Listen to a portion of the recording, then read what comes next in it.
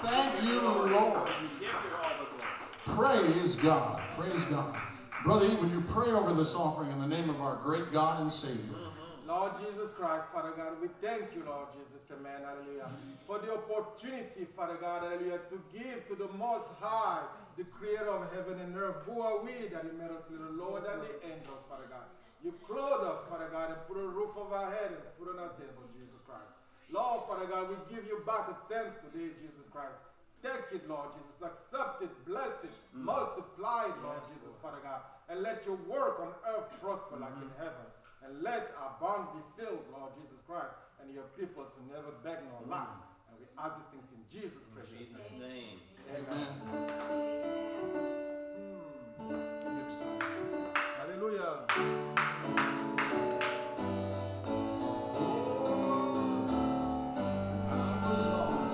Jesus died upon the cross, and I know it was blood for me. Yeah, I know it was the blood. I know it was the blood. I know it was the blood for me.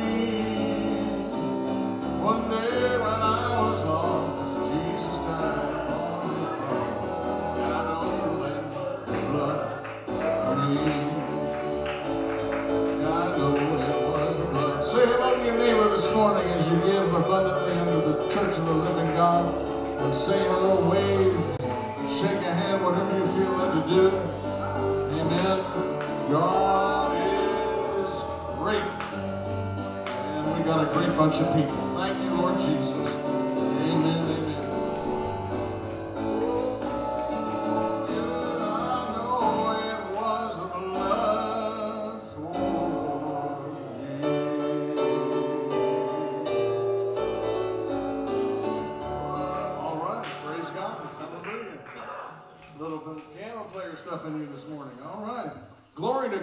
So you may be seated this morning. We're getting ready to bring our evangelist to the pulpit now, but I want to say this before he comes. I just this morning when I was getting ready for church, I thought about Ben Franklin. And why was Ben Franklin important? Well, Ben Franklin was important because of this country, and of course he's on the bill. But Ben Franklin he built the University of Pennsylvania. And he wanted to, it's an Ivy League university, and he wanted a guy named George Whitefield to be the president. George Whitefield turned him down. George Whitefield was a Brit. He was a preacher during the Great Awakening here in this country, which was between 1730 and 1750. Here in Jersey, Philadelphia, around this whole northeast area. It was a great revival back then. But Ben Franklin he would go see him preach, and he says George Whitefield was so good at taking up offerings that Ben Franklin would leave his wallet, what he called his purse, at home. That's the rumor. Don't be Ben Franklin. Bring him. I'm going to say it again. Don't be Ben Franklin in the church. Bring Ben Franklin. All right. Praise God. Amen. So we are blessed to have Brother Tim Green with us. He has a long history of evangelism. He was heading up evangelism over in St. Louis years ago, and not as long as I remember. I remember many years back. Amen. And he's over here in the great state of New Jersey, and we are blessed to have him here. Grateful to have him. Come all the way over to Peach Island Church and lift this up and make this bigger. Amen. So I'm going to ask him to come, take his liberty, and preach the Word of God this morning. Give him a good hand praise. Welcome him to good New Jersey.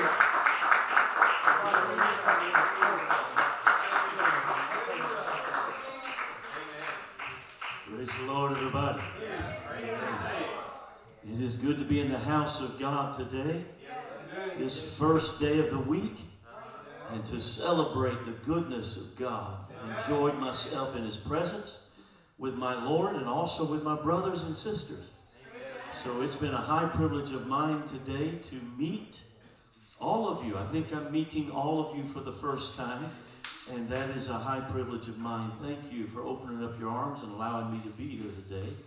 I do want to give honor to Pastor and honor him as the man of God and the overseer of this church.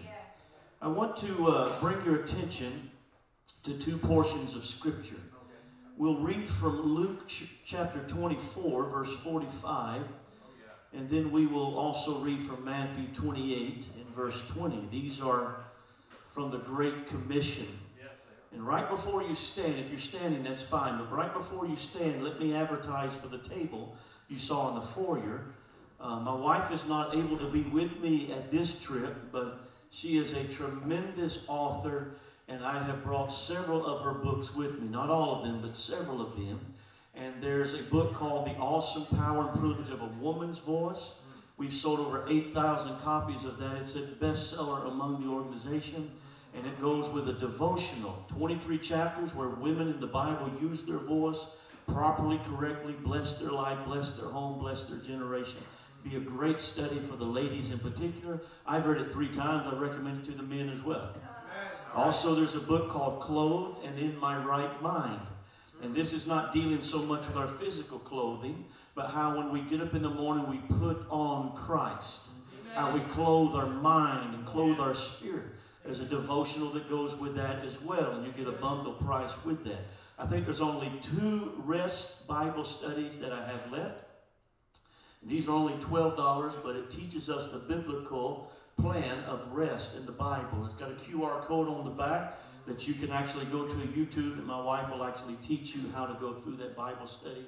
And a couple of posters. She's an artist, so she drew a Colossians 3 poster, and it's a picture of a dress that has all the things that God tells us we should put on. And so a lot of things at the table, and if you would meet me there after service, I'll try my best to get these great things in your hand and in your possession so you can put them in your heart. And we'll take Cash App, Venmo, credit cards, debit cards, check if it's good, you know, and anything that we possibly can to make sure that you get this in your hands. So now reading from Luke chapter 24. If you'd like to stand with us, we do that as we respect the Word of God.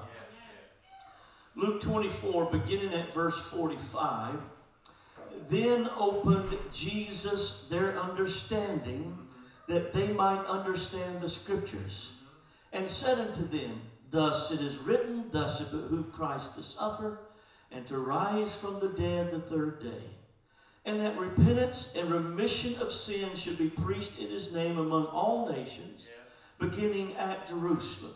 And ye are witnesses of these things, and behold, I send the promise of my Father upon you, but tarry ye in the city of Jerusalem until you be endued with power from on high. Anybody have the promise of the Father in your life? Thank God for the Holy Ghost. Verse 50.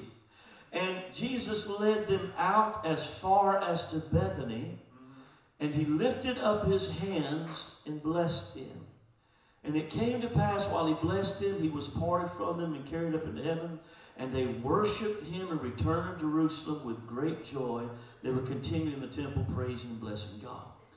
Now, let's read from Matthew. This is Matthew's rendition of the same timetable, the Great Commission. And let's just read verse 20 as Matthew gives specifics of what Jesus said.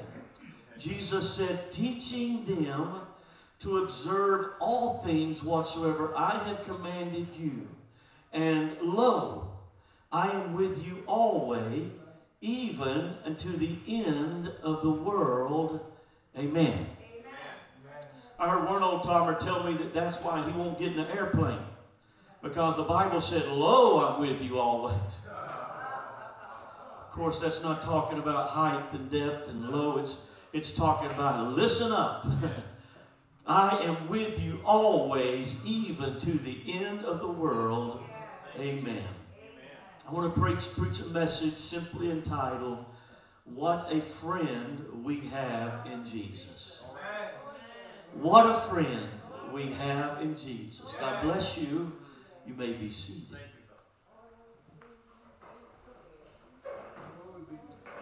Those that study human behavior tell us this, that most individuals will only have 2 or 3 close friends in an entire lifetime. 2 or 3 friends that you really say, they're my closest friends. And in a lifetime, Most people will only have 2 or 3. Now, I just happen to believe that if you're a part of the family of the living God, that statistic has to go way up. Because there's something like people of like precious faith that you just love and you're drawn close together. What a privilege to be part of the family of God. Friends. If I was to try to define what friends are, I would try to boil it down to this. Friends are someone who is always there for you. You might live long distance away, or you might not even talk real often. But as soon as you're together or as soon as you're talking, it's like you've never been away. And you know at any time and at any moment, you can reach out and connect with your friend, and they're going to be there for you. That's a friend. I reflect on the wedding vows that I shared with my wife. Luscious is the nickname I have for her. Her name is Lois. So you're welcome to call her Lois. I'll call her Luscious. But when we began to say our wedding vows, it was more than just a vows of lovers or husbands and wives. It's very much a vow of friendship. For we vow to each other that we're going to be with you and not leave you. Whether we're rich or not so rich, poor. Whether we're healthy or sickness comes. We're not going to leave. We're not going to run off. We're going to be there in the good times, and we'll be there in the bad times. And I will say that my wife is my best friend in this world. And I think that that is the way it should be, especially in the Church of the Living God with our marriages. Amen. I had a pastor teach on friendship one day, and it never left my mind the way he paralleled friendship. He said, it's like a bus that is about to take a long journey, and all the seats are full, and there's suitcases under the seats, and there's heavy winter overcoats, and the bus is packed. And the bus releases the air brakes, and they squeak, and he closes the doors, and he's about to leave the parking lot where they've all met for this long journey.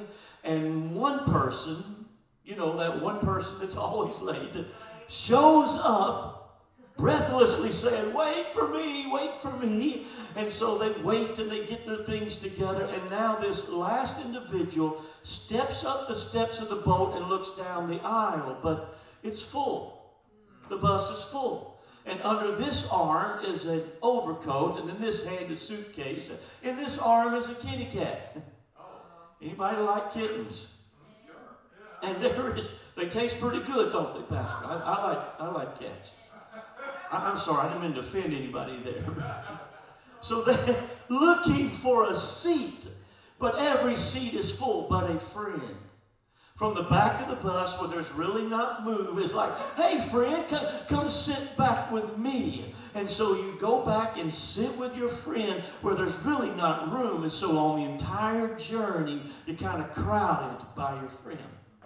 And their cat is licking your cheek with sandpaper tongue and shedding on your clothes. And you don't mind too much because it's your friend. And their luggage is banging your knee when you turn the corners. And you don't mind too much because it's a friend. All of our friends come with baggage. They all have baggage. But we keep them in spite of their baggage because they're our friends. In fact, oftentimes we give them nicknames that speak about their baggage. How are you today, Grumpy? Moody, whatever it might be. And we love them anyways and choose to be their friends because we have friendship. When I think about God wanting to be my friend, I am absolutely blown away that he would be called my friend. Now, in this relationship with him, he makes me look good. I'm so thankful that I have a friend in Jesus. But if I were honest with you today, I'm not so sure I make him look good.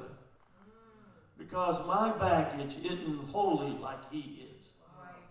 And I'm not almighty like he is, and all-knowing like he is, and all loving like he is, and full of grace and mercy like he is. So somehow in this relationship of God that I have as he's my friend, sometimes I feel like it's so one-sided friendship. There was a president several years back now of Columbia Seminary and Bible College.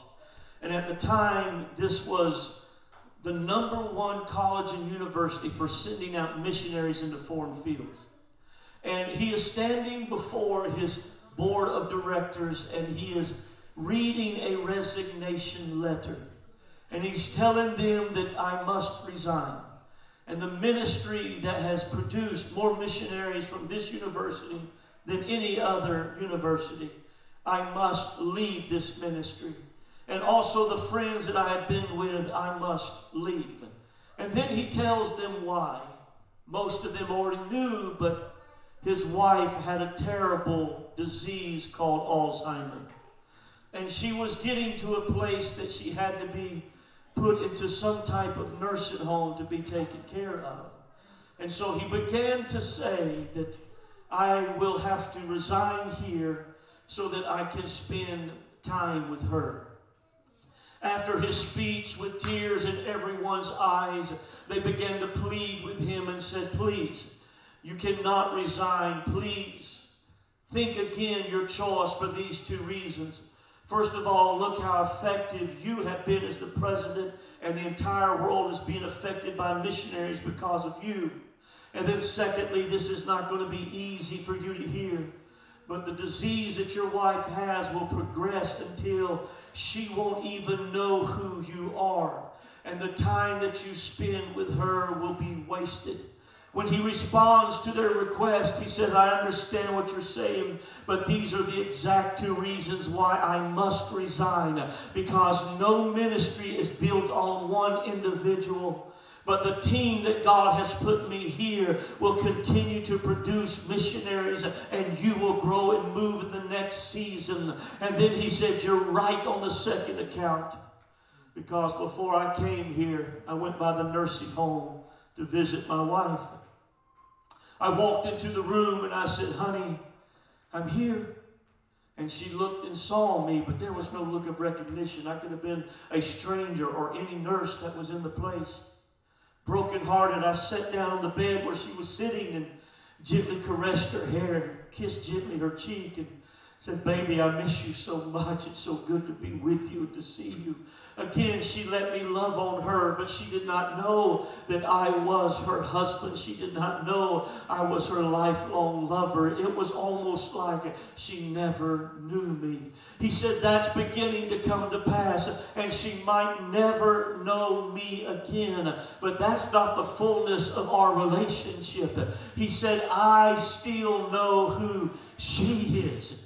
She has been my wife and given me children. She's been my constant companion for these many years. She has been my ministry inspiration, and she has been my close friend. And if she never again knows who I am, I will not leave her in this time, because she's my friend and I will always be with her. That's friendship. That's friendship. I think sometimes in my relationship with God, for whatever reason, the callousness or the struggles of the season I'm in, sometimes I don't even know if God is there. Sometimes I worship and it feels like the words come out of my mouth and fall to the ground. My prayers don't seem to have any effect. But this I know, like Job declares, I might not be able to find him on the left hand or the right, but he knows the way that I take. And I have this confidence, even when I'm not a good friend, and even when I'm not sure about him, he still knows who I am, and he calls me friend, and he will never leave me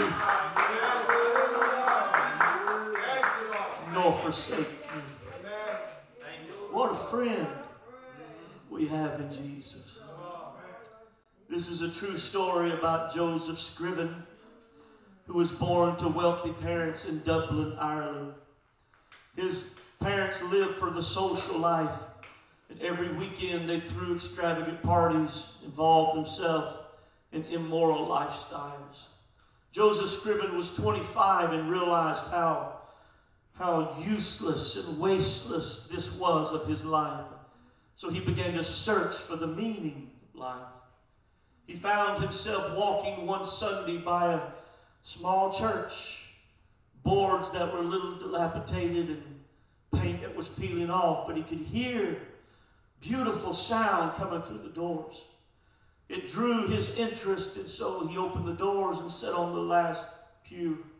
There he heard a beautiful choir singing about Jesus. What a good God he is. And he would never leave and never forsake us. That day, Joseph Scriven went down to the altar and gave his life to God. That means a whole lot more than what it really means in our world today. He gave his life to Jesus and began a total different life. His parents did not like the difference in him. He was no longer drinking and imbuing alcohol. He was no longer a part of the lifestyle of immorality. He had found a friend in Jesus. They were embarrassed and basically convicted by his actions, so they began to tell him, "You cannot go to church." He said, "I can go nowhere else and find life. I must go to church." They threatened him, "If you go one more time, we will cut you out of our will. We will tell our friends that we no longer have a son named Joseph." He continued to go to church. They were true to their word. They began to tell their friends they don't have a son. They never had a son. They took him out of the will, and he began to gravitate toward his church family. And there he found mothers, brothers, sisters, fathers, and mothers in the family of God. Are you thankful for the family of God? It wasn't long until Joseph Scriven fell in love with a young lady, probably one of the first voices he heard when he came into church. And there, a quick courtship and a marriage was due to happen. In fact, the night before their wedding day, she mysteriously fell into a nearby river and drowned, was gone. And Joseph Scriven has lost his earthly mother and father, and now his beloved that he had planned on spending a lifetime with was taken from him. And so with ache in his heart, he began to travel to try to find a new place to start over. He found himself in a province of Canada, and there he just joined himself to the outskirts of the community. They would say of Joseph that he was really strange, for he would cross the street, take a coat off his back, and put it on the shoulders of a total stranger who was shivering. You could find Joseph Scriven out harvesting the fields, but not for money, but for the farmer who was down in his back. You would find him chopping wood for the widow, but not for surviving, just to be a blessing. He had turned himself in to living for Jesus, and for Jesus being his friend, until that's all he lived for. Town thought him crazy and strange. Somehow his family found him and sent him a telegram. And the words simply said from his mother, "I'm sick and dying. Please forgive me." He had no money to take a ship back to Ireland. He had no way to get back, but he did sit down, and it's not clear whether the telegram ever got back to his mama, but he wrote a little bit of poetry for her. And this is what he wrote. "Mom, what a friend we have in Jesus. All our sins and griefs to bear. What a privilege to carry everything to God in prayer. Oh, what peace we often forfeit. Oh, what needless pain we bear. All because we do not carry everything to God in prayer." When he thought about reaching out to his mama who is asking for forgiveness, he doesn't take time to say, "This is where I've been, that is what I've done." He said, "Mama, if you've only got a few breaths yet to live, let me tell you what what is the most important thing. And he writes another line as he declares, if you've trials and temptations, is there trouble anywhere? We should never be discouraged. Take it to the Lord in prayer. Can you find a friend so faithful who will all your sorrows share? Jesus knows our every weakness. Take it to the Lord in prayer. Not sure if this was ever sent to his mother, because already he had begun to succumb to pneumonia, and it wasn't long until Joseph Scriven passed away. After a few days of not seeing him around town, they discovered him in that shack where he used to live, and here was this poetry beside his bed addressed to his mother, with the telegram there also beside the bed. And a little insight began to happen. It was still years later until Charles Converse put music to this poem. And we have the powerful hymn that some of us even sing today, and most of us knew from our past. Are you weak and heavy laden, cumbered with a load of care? Precious Savior, still our refuge. Take it to the Lord in prayer. Do thy friends despise, forsake thee? Take it to the Lord in prayer. In his arms he'll take and shield thee. Thou wilt find a solace there. What we have to understand is this, is that when Jesus is walking with the disciples, he is exemplifying and giving us the examples of the relationship that he will have with us that will never walk with him in the flesh. Born 2,000 years later, in this generation we live, but he desperately wants us to know he was a friend to them, and he is a friend to us. They walked together. They talked together. They ate together. They shared the word together. They had great fellowship as friends. He told them, and this is what I've defined as friendship, he told them over and over, others will leave you, I will not leave you. Earthly brothers and sisters and mothers and fathers will leave you. I will not leave you. I will be with you always, even to the end of the world. And that's what they believed. But then, that Last Supper happened. Jesus took Peter, James, and John to that special place on the Mount of Olives where he prayed often. And there in the Garden of Gethsemane, agony. So much as he prayed, the disciples had to close their eyes in sorrow. They weren't sleepy. They closed their eyes because they were so depressed at what they saw, they wanted to close out the world. And then the soldiers come from the temple and arrested him. This had to be confusing to the disciples because this is the friend. He declared he will never leave them. He would never forsake them. Some followed from afar. Simon Peter, the young man, and John himself. In the trial, John is inside watching it happen. Simon Peter is led in by John and warms his hair in the outer courts. And they hear the terrible cries of the crowd as they say, crucify him, talking about their friend that had done no wrong.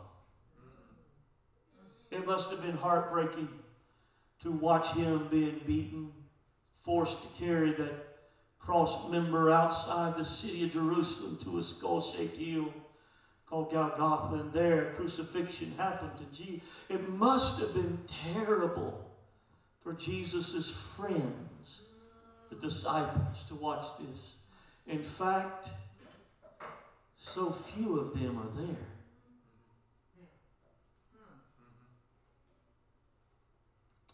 And finally, after tremendous pain and torture, it is finished, he cries, and he gives up the ghost.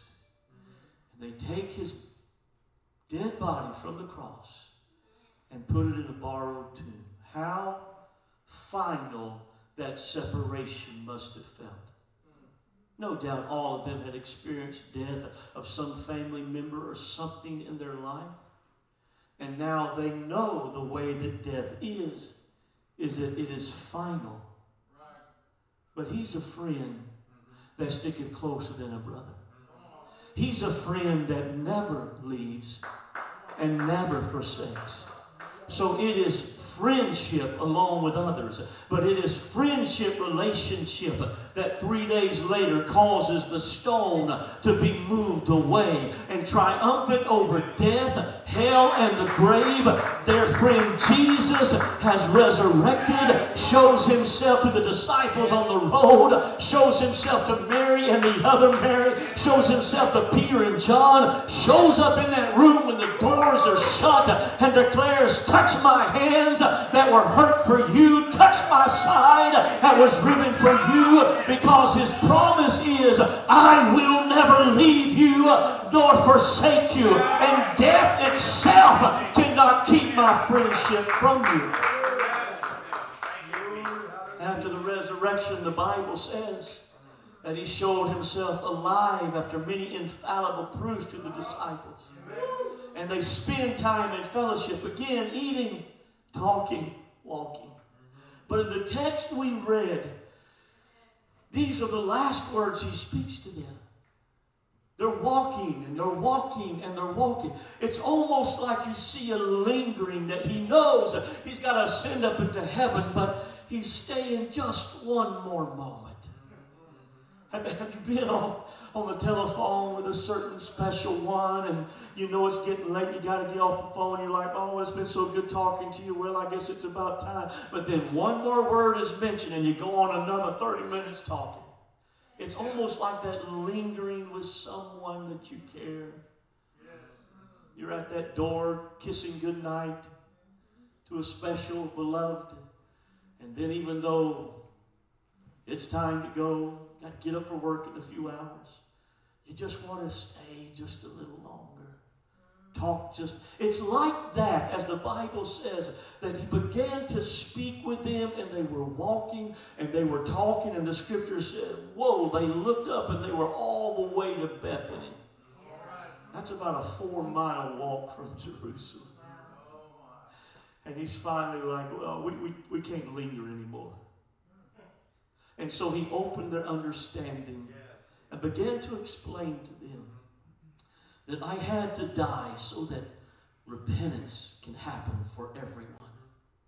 And I had to be buried so that through my burial, baptism can happen. You know the story of the death, burial, and resurrection.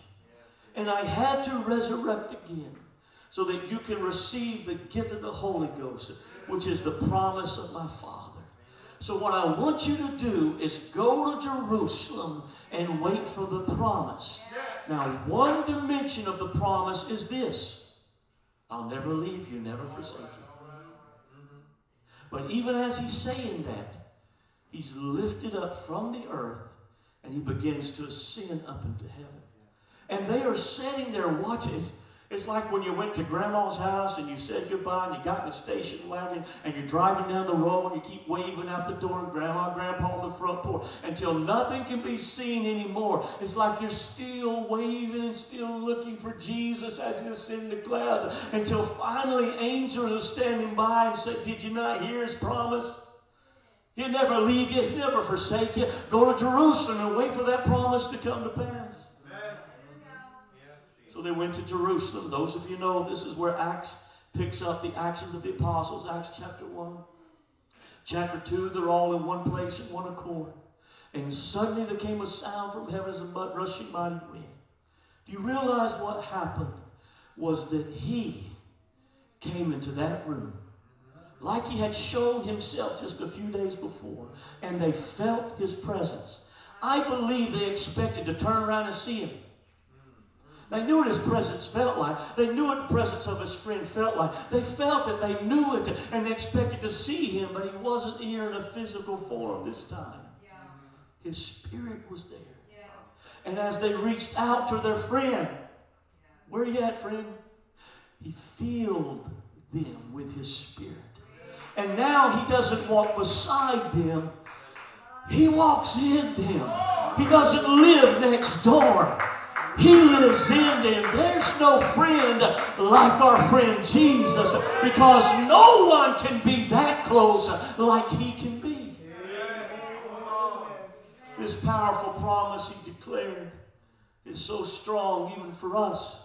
And we know when we receive the gift of the Holy Ghost, that's the closest that we can be to our friend Jesus, is when he lives in our heart.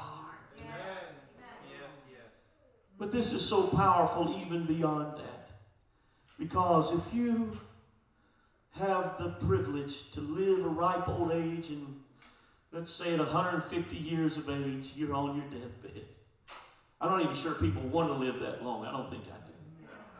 But 150 years of age, and you're able to tell all your close friends goodbye, and how much you have meant to me on this world, and all the things, and then you breathe your last breath, your hand will fall lifeless to the cot, and your spirit will leave your body. And honestly, all of your earthly friends you'll leave.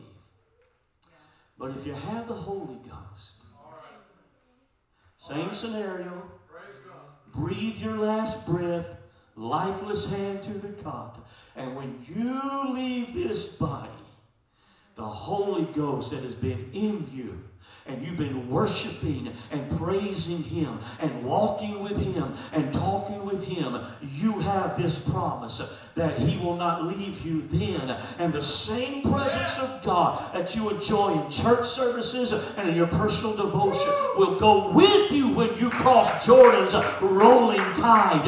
And whatever that time is of rest and peace before the end of the world, you won't be experiencing that alone, but the same God that you love and worship will be there with you.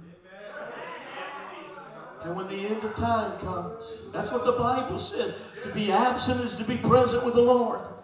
And when the end of time comes, and all men, the Bible says, great and small, will stand before that judge, and men will be fearful and doubtful, but you won't have to stand there alone, because the same Holy Ghost that gave you strength through things of this life will be there with you, experiencing that. And when the great judge looks at you and says, well done, thou good and faithful servant, and you look at that gate made of a single pearl that swings open in heaven, pavement is upon your feet as pure gold, and you know there's a mansion down the road, whatever all that means, you won't experience it alone. For the same Holy Ghost, and it's in this place that we feel the same worship that invites his presence to be upon us will be with us through whatever the next life, the real life is. In fact, this is exactly what Matthew 28:20 says, when Jesus said, lo, I am with you always, even to the end of the world. For the word end here is a Greek word that speaks of completion and finality. And the word world is the Greek word eon, which speaks of time or eternity. So literally his promise to us is this: lo, I am with you always, even to the completion of all eternity. He will never leave you or forsake you. He will be with you always. What a friend! What a friend we have in Jesus. All our sins increased to bear. What a privilege to carry everything to God in prayer. Oh, what peace we often forfeit. Oh, what needless pain we bear all because we do not take it to our friend. Carry everything to God in prayer. What a friend in Jesus. Would you stand with me today?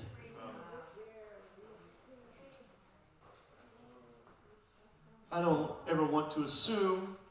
I believe that most people in the place today have gone down to an altar of repentance. Most have been baptized, calling on the name of Jesus, if not all. Most here have lifted worship with open hearts and have received the gift of the Holy Ghost, evidence of speaking in other tongues. But I think God wants us to know afresh that even with the Holy Ghost in us, He'll still never leave you. He'll never forsake you. He'll be with you to the end. I don't know how much Pastor knows about the ministry and the giftings and the callings that God has called me to. But I see some things in the Holy Ghost right now that I'd like to just share. Hey, my sister, your eyes are closed, but you're sitting on the back there. Can someone touch her and let her know I'm speaking to her? What's her name? Yes, I'm speaking to you. You can stand there. But this is what I see in the Holy Ghost. I know you're going through a journey of rejection right now, a battle.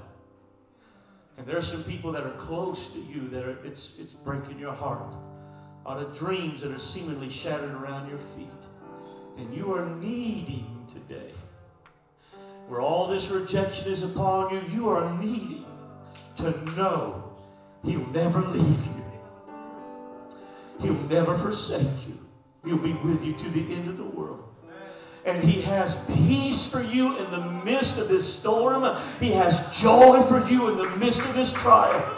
And if you will let Him have where you're at, be vulnerable to Him, my sister, and let Him say, hey, this is what I'm dealing with and I need a friend. Yeah. You're going to feel nail scarred ends around you today, sis. And you're going to know you've got fresh help for the journey. Hey, Can I speak to you, man of God? What's your first name?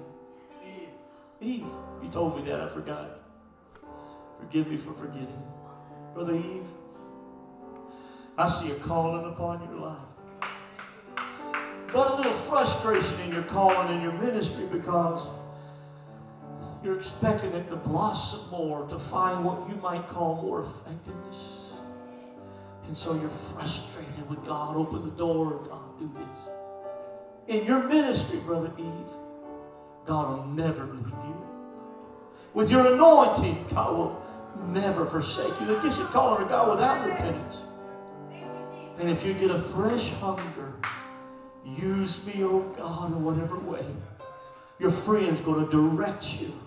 I see a threshold that you're about to cross, and help, anointing, coming fresh to you again. The frustration you've been upon has helped direct you. So open your heart to receive a newness of your ministry, a new passion, a new calling, a new freshness in Jesus' name. In Jesus' name.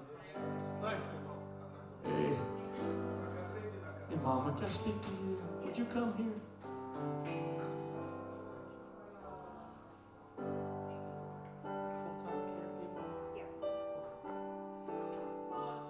My mom was that. My mom was like a busy bee. And at her funeral, I told this story that Mom is a busy bee. But I related to the story of Samson. That she builds honey, people that are sick and dying. It is for others to take. I feel like there's such value. And you don't often get told of how much you're appreciated. Because those you give the most for are those that somehow can't give back to you words or help. But I think your friend wants to lift you up today. Tell you how powerful you are. Let me speak to you. I see a tremendous burden you have for some unsaved loved ones.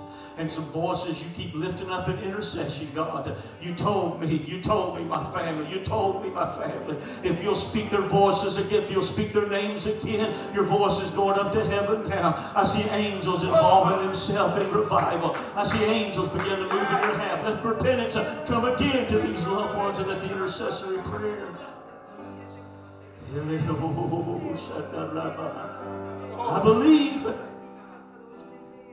I believe. This is what we know, sis, is that our friend loves these loved ones more than we do. Yes. And if we would bend over backwards to do everything we possibly King. Don't you know our Heavenly Father is not going to let your prayers somehow fall. He's not going to let the things that have been planted in their heart through the years not have effect.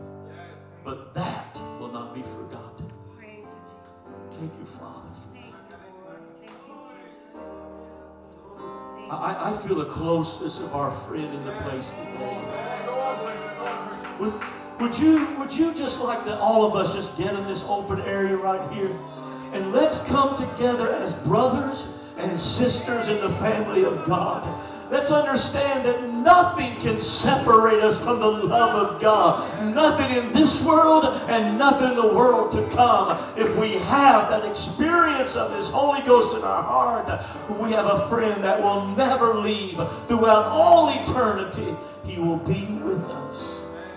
In Jesus' name. Would you get close to a brother or sister?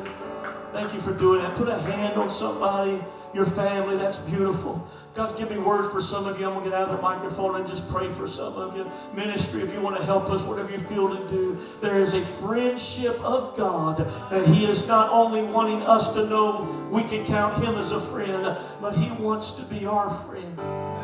Jesus made this statement. Jesus made this statement. When He opened their understanding in Luke 24, He said this. He said, thus it behooved Christ to suffer and to die. That word behoove means it was good for Jesus to suffer and die. Why? So the repentance, remission of sins, baptism in His name. But that's good for me. But He said it was good for Him. So you've got to see the way He looks at this. Is that if He gets the opportunity for you to repent of your sins, to be baptized in His name, and to receive the infilling of the Holy Ghost, it's good for Him to go to the cross and die and be buried and resurrect, because that gives Him the opportunity to live in you. What a friend we have in Jesus, that He said it's good for me to hurt, to suffer, to die, to take on the sins of this world, because that gives me opportunity. Never leave you. Never forsake you. We're going to begin to sing and worship. The ministry is going to pray. Would you lift up your hands one more time? If there's an intercessor in the place, would you just begin to pray that everybody in the place will receive the Holy Ghost? Speak in tongues again. Let the freshness of the Spirit of God be upon you. Would you lift your voice, intercessor? In Jesus' name. In Jesus' name. In Jesus'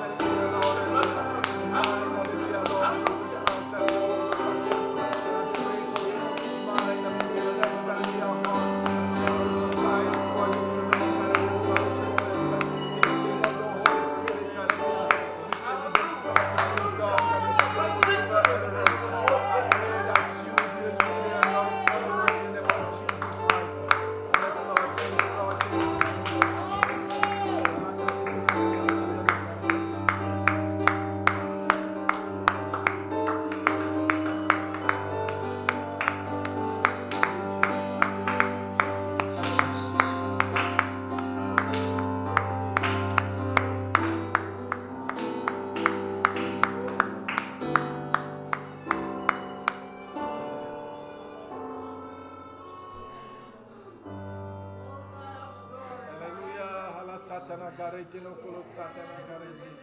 Yes, Lord, thank you, Jesus. Hallelujah. Yes, hallelujah, Lord Jesus Christ, we pray. Hallelujah. Oh, hallelujah.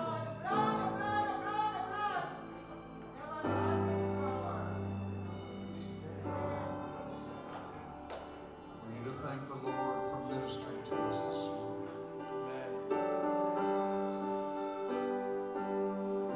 The longer you live, the seems the fewer friends you have. Come on. Some friends come and go, some go to their reward.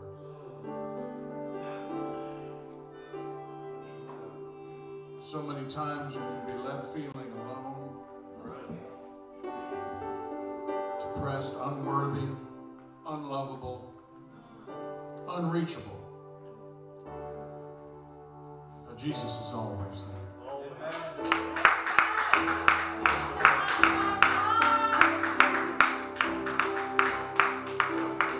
In the times of our deepest grief, deepest sorrow, and sometimes nothing can stop those emotions from happening. They just happen. We know that Jesus is with us. Close our eyes and realize, Lord, I know you're with me right now. Even though it's hard for me to feel anything but this emotion I'm feeling right now. As long as that quiet voice will speak to you and tell you, it's going to be okay. I'm with you. I'm not leaving. I'm not going.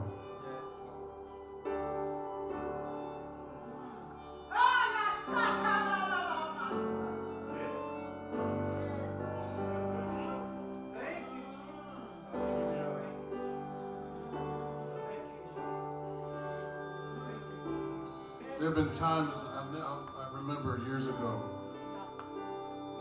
if you've ever driven through the Lincoln or the Holland Tunnel on the way into New York or out of New York, I don't know if you're like me, I get a little nervous sometimes when I go down in that tunnel. I hope it's not going to be, I'm not going to have to be there for long. They pump fresh air in it, but it still smells like exhaust fumes. And there was one time I went down, there was a terrible, terrible traffic backup, and we were stuck in the tunnel for, oh my goodness, an hour. I don't remember who I was with or whether I was alone, but I just remember feeling a little bit of the panic coming over me and be stuck down there. And that's what it could, you know, after a while, we saw the traffic start to move an inch forward.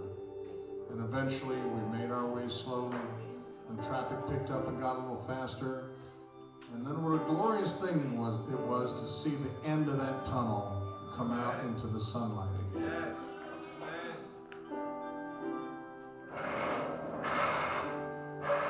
Sometimes it feels like you're in the midst of that tunnel and there's a traffic jam.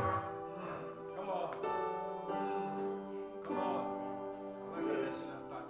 Panic, fear, loneliness, desperation even comes upon you. But you got to remember, Jesus is going to bring you to the light again. Amen. Thank you, Lord. There is light Yes. at the end of the tunnel. And his name is Jesus.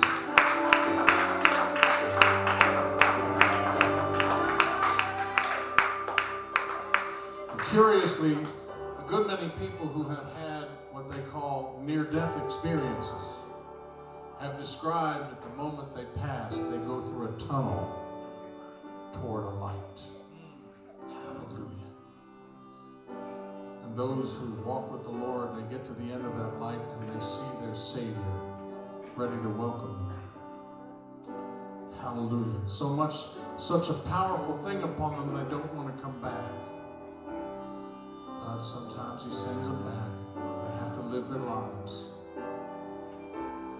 Amen. What a friend we have in Jesus. Amen. Hallelujah. Yes. Yes. You know, we could do a lot of self-examination in our lives and say all the things that we've done wrong or haven't done, and all the times we've failed in our promises to each other, maybe sometimes even to God.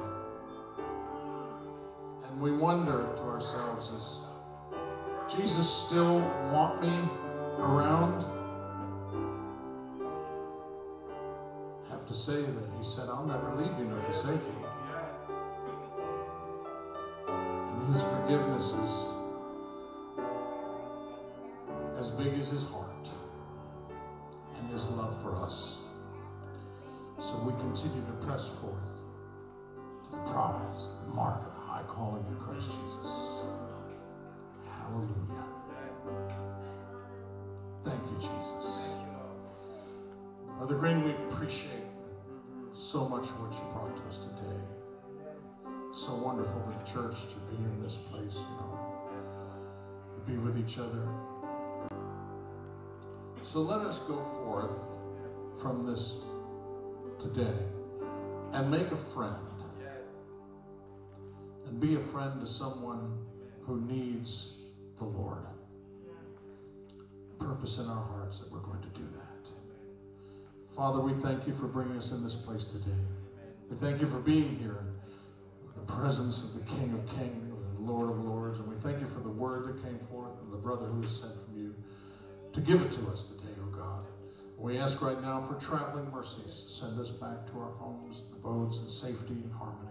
Send angels to watch over us and bless us to bring us again together to worship you in spirit and in truth should you tarry. But Lord, if you come quickly, take us with you.